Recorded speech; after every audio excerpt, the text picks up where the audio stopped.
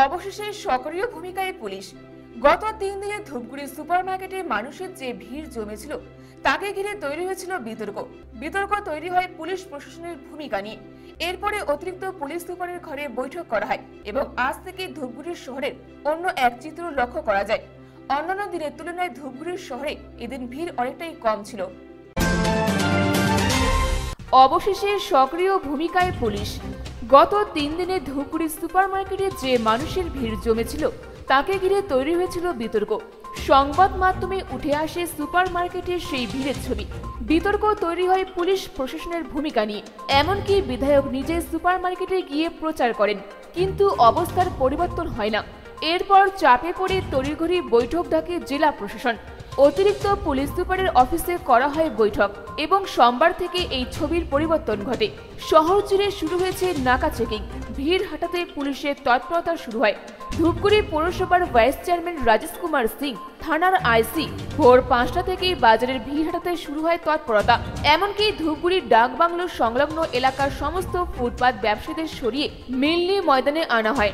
সমস্ত দোকানদারদের নির্দিষ্ট দূরত্ব বজায় রেখে দোকান লাগানোর ব্যবস্থা করা হয়, যাতে দূরত্ব বজায় রেখে কেনাকাটা ক্রেতারা করতে পারেন তার জন্য। এমনকি সুপারমার্কেটের বাজারকে 3টি ভাগে ভাগ করে ছড়িয়ে দেওয়া হয়, যাতে জটলা না বাঁধে। এদিন অন্যান্য দিনের তুলনায় ভিড় অনেকটাই কম ছিল। পরিস্থিতি বদল হয়েছে আজ থেকে। দেখা যাচ্ছিল যে শহরে একটা ক্রাউড নিয়ে একটা সমস্যা হচ্ছিল এবং পুলিশের তৎপরতা নিয়েও সোশ্যাল সাইডে বিভিন্ন জায়গায় অভিযোগ উঠছিল। আজকে অনেকটাই তৎপর পুলিশ এবং পুরসভা কি ধরনের পদক্ষেপ নিয়েছে এই ভিড় এড়াতে? দেখুন, আমরা সবসময় তৎপর ছিলাম। কিছু মানুষ চলে আসতো, যেগুলো পদক্ষেপ নেওয়া দরকার আমরা গতকাল একটা মিটিং করেছি পুলিশ প্রশাসন এবং আমরা প্রশাসনিক লেভেলে যারা আছি।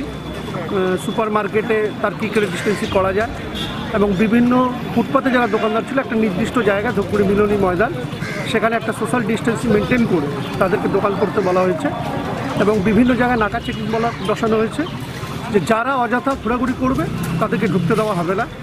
যাদের দরকার তারা একটা নির্দিষ্ট পাস নির্দিষ্ট সময়ের মধ্যে ধূপগুড়িতে তারা থাকতে পারবে এবং তারা বাজার করে বাড়ি চলে যাবে। এই একটা উদ্যোগ নিয়েছে পুলিশ। প্রায় সব জায়গায় একটা নাকা চেকিং বসিয়েছে এবং আমরা একটা সিদ্ধান্ত, আরও বড় সিদ্ধান্ত নিতে যাচ্ছি যে আমরা গালামাল সমিতির সাথে কথা বলেছিলাম যে সর্বস্তরে যে একটা রেট, যেটা শিলিগুড়ি বা বিভিন্ন জায়গায় যে রেট আছে চাল ডাল, তার রেটগুলো আমরা একটা ফিক্সড আপ করে দেবো এবং সেটা মাইকিং বা যেভাবেই হোক একটা নির্দিষ্টভাবে আমরা মানুষকে বলিয়ে দেবো। এই রেটের যদি বেশি কেউ না নিতে পারে সেদিকেও ধূপগুড়ি পৌরসভা লক্ষ্য রাখছে। ব্যবসায়ী এবং যারা ক্রেতা তাদেরকে কি মাস্ক ছাড়া বাজারে ঢুকতে দেওয়া হচ্ছে না বা এই ধরনের কি পদক্ষেপ নেওয়া হয়েছে? না, আমরা বলেছি যে মাস্কটা নিজের সেফটিতে দিন, কিন্তু মাস্ক হয়তো একটু শর্টেজ অ্যাভেলেবেল আছে। তাদের আমরা বলেছিলাম যে যদি মাস্ক আপনারা নাই পান অন্তত মুখের রুমালটা বেঁধে আসুন। যেই সেফটি হোক, এই সেফটিটা কিন্তু আপনার প্রত্যেকের নিজের জন্য।